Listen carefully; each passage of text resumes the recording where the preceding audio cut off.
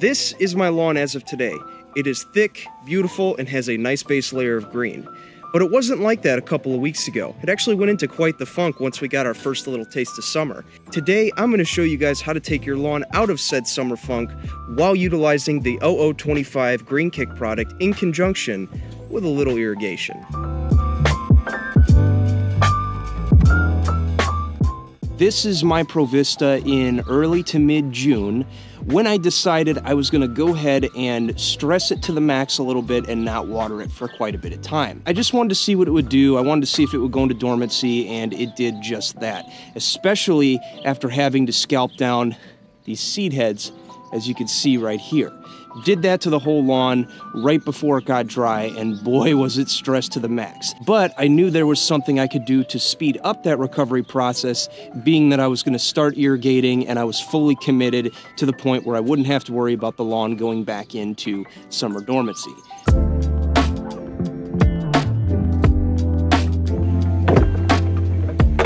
Okay, we're going at the high rate, so we'll give it a shake.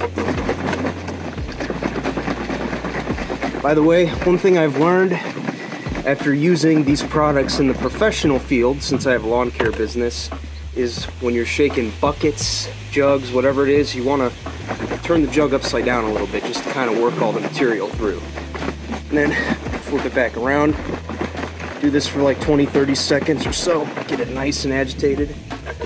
Then go ahead and mix. In our case, there's not really a whole lot of mixing. We're just going to spray it through the hose end. Our application rate, 2 to 5 ounces per 1,000. And we're going to do this every 14 to 21 days on the lawn when I see fit.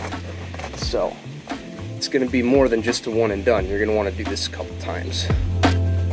So let's pop that off. Now, when you're spraying herbicides, you should always wear gloves, but this is a fertilizer, so it won't hurt you. But if you were to mix it with a herbicide and a backpack sprayer, you do always want to wear gloves. Very important.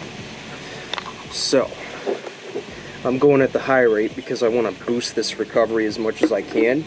So, 5 ounces per 1,000, we got 5,000 square feet.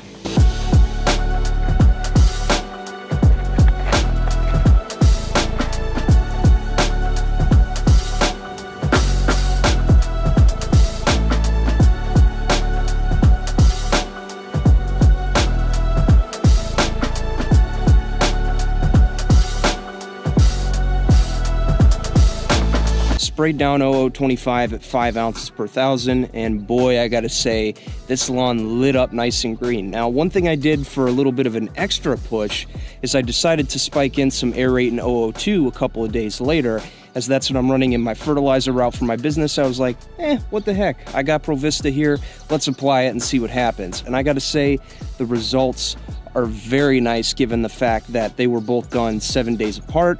The 0025 was done 12 days ago, and the aerate and microgreen was done about 7 days ago.